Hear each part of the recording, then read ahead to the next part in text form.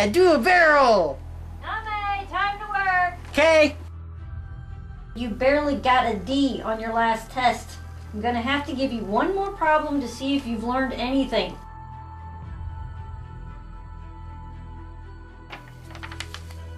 This thing is huge. You have 1 week to solve it. I somehow have to find all the variables when I only have one number to work with. Gosh!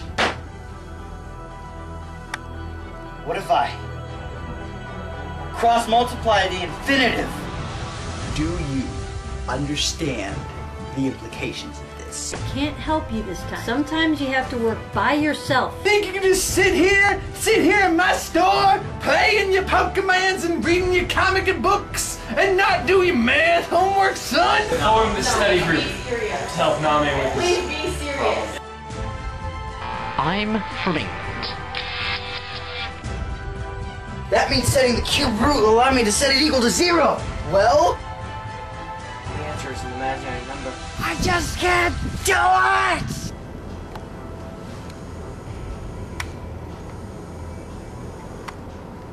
And taking out an x minus 2 allows me to use the quadratic formula to find that 1, 5, as well as the 2 is a 0.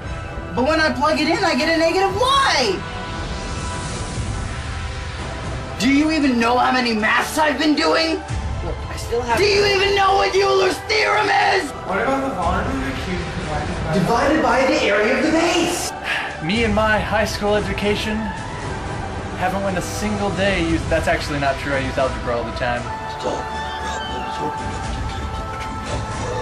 have to reverse engineer the problem to put the balance back to normal.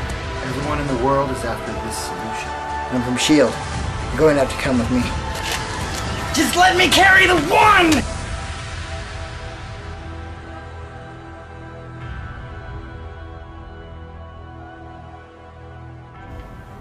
Did I get it right? You could have just used special triangles.